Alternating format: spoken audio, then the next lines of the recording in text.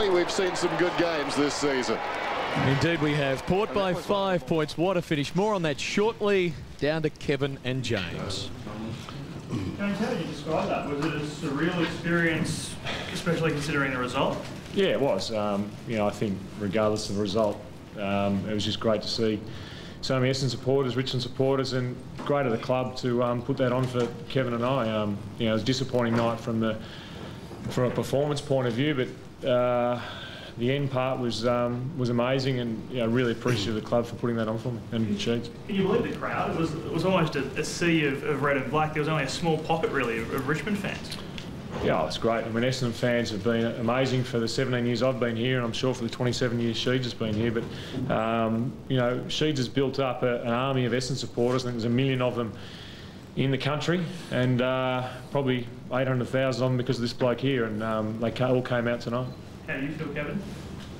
Oh, disappointed that we lost the game. I felt that you know, whilst we've got some younger players in the team, I thought Richmond were very good. I thought that obviously the crowd was fantastic and exciting for both of us, but we don't deserve to be in the 8. It's as simple as that. We won 10 games, they won 2.5 games. So the only good thing about tonight is that the Bombers get an earlier draft pick, and we didn't intend that. Can you believe that that's the end of the Melbourne sector for the two of you? Well, I think you have to think. Probably, well, it doesn't matter. We go to West Coast next week, and there's going to be a packed house over there, and it's, you never know, we might win, but I think I'll pick some young players next week. I know you concentrate on the 4 points, Kev, and you've got to do that, but so many Richmond people and so many Essendon people, and they all saluted you, the Tigers. Oh, look, I was very good at the club to present me with a signed Richmond Guernsey after the match. It was, I really appreciate Richmond for that. But the Tiger fans and myself have always had a very close relationship with regard to the Tommy Hafey Club. A great supporter of it, and obviously Dreamtime, the G, and tonight, I think we probably would have got about 150,000 attend the two clubs' matches this year. So, you know, it's good to see the Tigers and the Bombers starting to, you know, hit some really good crowds and attendance. We obviously need our teams to get up there and play better footy, but yeah, the last couple of years have been pretty tough for both clubs. James, that's the last time you're ever going to play in front of a Melbourne crowd.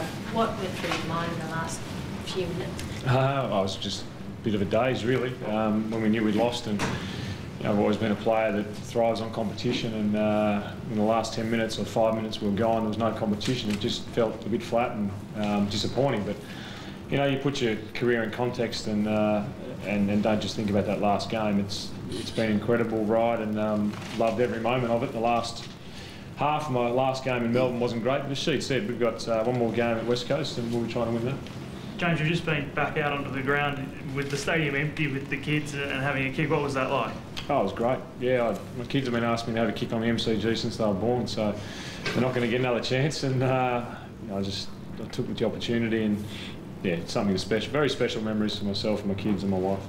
You reckon that honestly that you couldn't have a kick to kick with your kids on the ground in 5 years' time if you turned up and your car drove in, and the groundsman saw you and oh, come on, they'll say, go for it, Jimmy. We don't all park our car outside the change rooms and get out and then it gets choked and driven away. We actually have car parks we've got to go to, some of us. Sorry. James, it gets a bit more certainty the next week now. How do you sort of look forward to that now? How do your thoughts go towards that now? Yeah, it was coming here today. I didn't think it was the last time I'd play in Melbourne. I legitimately thought we'd win, and then we'd win in West Coast. And disappointing, but yeah, I suppose there's a level of finality to it now that, you know, your last training session in Melbourne will be Wednesday, last game coming up. You know, I suppose I'll have a week to come to terms with it. But as I keep saying, it's been an amazing ride. The club has been amazing, the support has been amazing, and I'm spent, you know, I'm tired, I'm gone, and I'm happy with what I've achieved. So I think you go out on those terms, you can be relatively happy. Sheeds, what went through your mind when you met James walking around at the end there? Oh, look, I was probably really disappointed in our effort tonight, to be honest. I thought the team let Jim down, to be honest. But at that moment when you both met, when you're walking around the oval at the end? Oh, well, that's very special, you know, but that's the first time that's ever happened. But in general, I mean, look, I suppose I've got to keep my mind on the many people that come from a long way to see the game, and once the siren goes, you've got to start life again, don't you? So I enjoy the moment. I went out there and kept an eye on Hurdy to see whether he could catch me, because I was bowling early. Which sort of kids do you think you might look at for next week over there? I'd like to take the West Australian kids over there. I'd probably like to play Joe Nagle, so he may get looked at. How serious is Scott Cambrelli's injury? I'd say he's fairly serious. Don't think he'll play again. I think he'll probably have an operation. Do you reckon that's his career? Oh, too early to say, because you can't make those diagnoses so early, but gee, I mean, he's got to really think about it, I'd say. In fairness to Scotty. Yeah. He's had 3 different injuries in the last 12 months, and that's just a warning from your body, isn't it? Kevin, James spoke about the club, that what you've done to Essendon, the footy club, and the institution that you've helped build into a superpower. The team, how would you compare the team that you're going to leave to the next Essendon coach to the team that Barry Davis left you? Look, I think that the team that I was left with had about 10 or 12 really good players. So I'm hoping that I can leave that 10 or 12 really good players. And, you know, I think that's about where it'll be. I'm pretty sure Laycock and Ryder and Winlillick and Stanton and Slattery and Montford, they'll be pretty good players. I think I think there's a couple of others there that I'd like to put in and have another look at. Gumbalin looked quite good when he came back on after half-time. So I think the spine's pretty good, and the midfield had been changing, but, you know, they've got to go the next step. I mean, I was left with some very good players, but I had to go and get 10 or 11 myself to finally get there in that run of grand finals in 83, 4 and 5. So no matter what, a new coach is going to have to get another half a team, I'd say. How many years do you think this team is off premiership? I'll let the new coach answer that. Kevin, was there a moment tonight, and I know you were focused, but when you kind of got overwhelmed by emotion at any point, lump in the throat or anything like that? Oh, probably. I enjoyed walking around saying hello to the fans. I probably met them, nearly every one of them. Some stage of my life, at some night, or some dinner or lunch, or, you know, sportsman's night. So I actually enjoy people. I don't mind. I'm not embarrassed about saying that. My family are like that. Probably meeting my family after the game. My sister Anne-Marie, she's a bit of a tearjerker. She's got to stop that. She's the youngest. Haven't seen my own family, but they're sitting up there behind you, watching every word you say. There's very chance with Sheedy that fishing could be your go. You know, football, you know, racing's on the wane, and you know, fishing. Any chance of a fishing line? This is my oldest brother, ladies and gentlemen, and he's the most dangerous person in the family. Wedding cake's the most dangerous thing to men. Yeah, so I think Paddy and I better see each other because I haven't seen him for 40 years, and he wrote that once in a book, and I thought I'd better say hello. James, what about when, you know, down the track someone asks you what's your lasting memory of your last game on the MCG? If you had to pick it now, I think that lap of honour was incredible. I'm just so thankful for the club for organising that. Disappointing night from a result point of view, but you know, do that with your 3 children and walk around the MCG and have 89,000 people cheer and clap Kevin and myself. You know, that's very special, very, very special. And from a game point of view, they all blend into each other, but things like that, you'll never forget. What about for you, James, that moment when you met Sheedy around then? But I think for me, Kevin Sheedy has been the football club. Like, I read an article this morning about Sheeds, I'm not sure which paper it was in, but about how people haven't known this club without Kevin Sheedy, and I haven't. You know, I think I was 6 or 7 when Sheedy started coaching, and he's the only... He's been the footy club and everything I know about the footy club, and I suppose I've been thinking about my own retirement, but Kevin Sheedy to me is the Essendon Football Club, and I can't imagine it without him. I mean, we're all going to have to see it without him. I barracked for Essendon as a kid. Kevin Sheedy was the coach. I went and watched the 84-85 grand final, cheered him when he held up the cup, and was lucky enough to play footy under him. And he's taught me so much, and I've idolised the man. And to meet him on the MCG and give him a hug, and I suppose it was more from a point of view of thanking him for what he's done for Essendon. I'm an Essendon supporter for a start, and he's made the Essendon Footy Club a powerhouse. It wasn't a powerhouse back in 1981 when he started. It was an also-ran club in the middle ranks of the VFL. It's now the powerhouse of the AFL. No one else has done that for a footy club. Kevin Sheedy has. This game's been coming for a long time, Kev, and as Turdy said, he's spent, he's gone, and he's exhausted. How are you feeling, the emotional lead up to this game and now that it's finished? Look, knowing full well what's coming over in the West, you just meet the next challenge, which is the last challenge, say. But today was a great... Look, from our point of view, we would love to have won it, but when you turn up and the stadium's absolutely just about full, that's pretty special. And of course, you know, I remember watching an old movie called Ben-Hur, and it was a great movie. You know, you sit there, absolute. But a lot of young people, like James, wouldn't know Ben-Hur. But when you actually get out there to actually compete with the ferocity, that's all I've known about the MCG. You know, it's a coliseum. It's like a valley of greatness and a valley of right along the Yarra River. It's just been sensational all my life ever since my brother Patrick and I used to come here in a tram. And so when you look about how energetic you are or not, I've still got lots of energy in me. It's just about which direction I'm going to place it. Sheedy, how do you feel putting that Essendon gear away? That's a good question. Yeah, different, but I mean, I had to do that after I put the Richmond gear away. And, you know, that was very, very hard too. But those sorts of things happen in your life when you move into the next sort of arena, whatever that's going to be. Just add a bit of blue to it, Sheedy, should be fine. A little bit of blue. Well, I mean, I'll tell you what, I just imagine Van Diemen's Land. I won't go there, okay. It's just one of those sorts of, I do put a bit of thought into it, you know.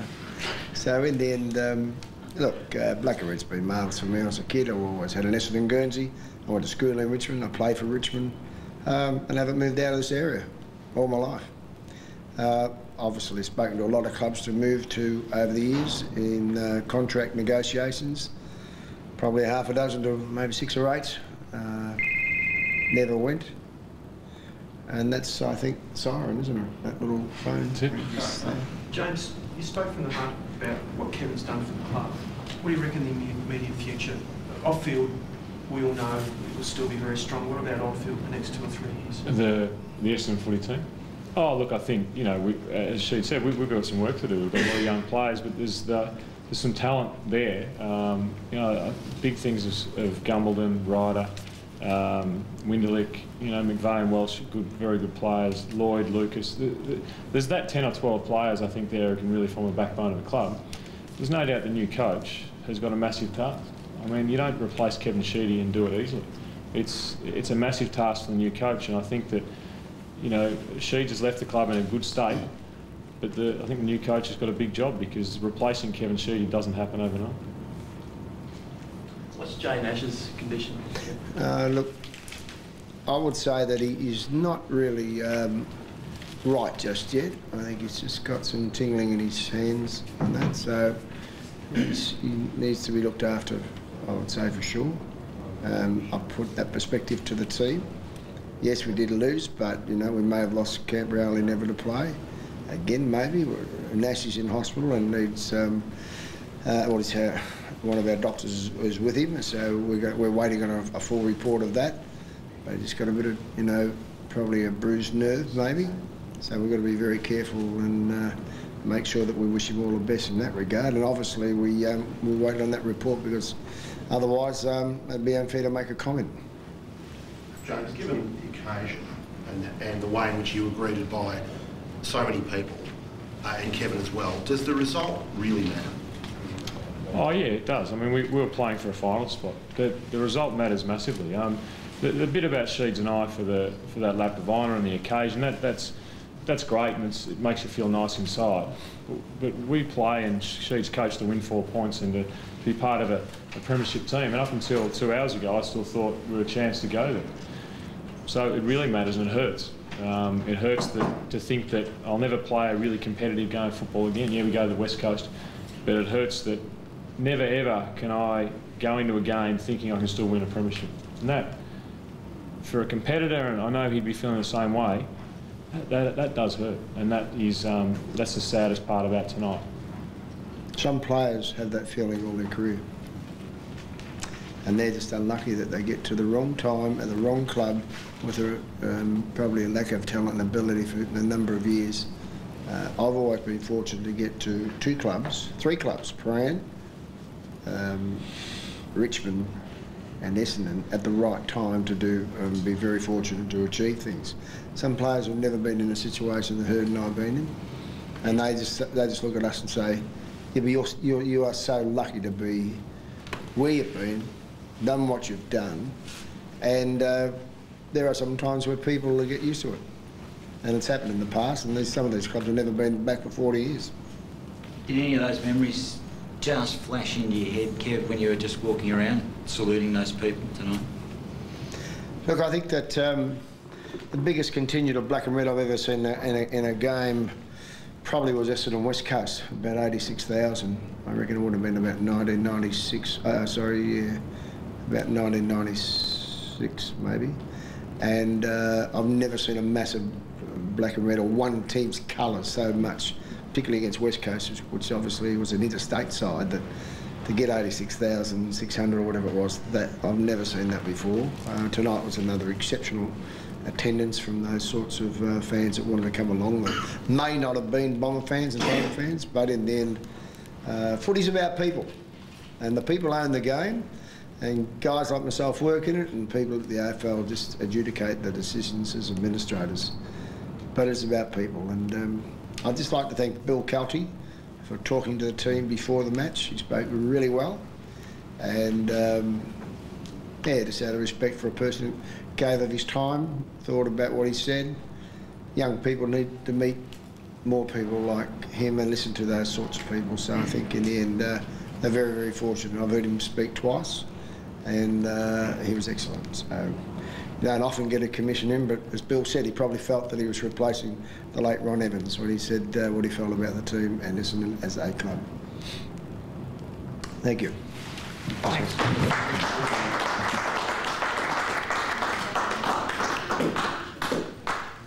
Great tribute from the media downstairs. I'm glad we're able to share that with you across Australia on Fox Sports AFL. One final Melbourne press conference, a farewell from Kevin Sheedy and James Hurd. Just so much we could talk about from what they talked about there. Great respect for each other. Oh, there's no doubt about that. It's been one of the great doubles, and to think that, you know, James was only a boy of 14 when Sheeds was actually dominating as a coach, 84 or 85. It's I mean, there's some incredible facts in football, and Kevin Sheedy is an incredible fact. I was doing some research on Hawthorn when talking about the captains on the weekend. Michael Tuck had to wait till he was 32 years of age to become captain, and he lifted the Premiership Cup 4 times post 32 years of age. That is incredible. And yet even that pales into insignificance when you look at the impact that Kevin Sheedy's had on the game over so long a period. 17-17 to 13-14. Tigers home by 27 points in their farewell. Before their press conference, we brought you the closing stages from Geelong. Let's reflect on that scoreboard now and what it means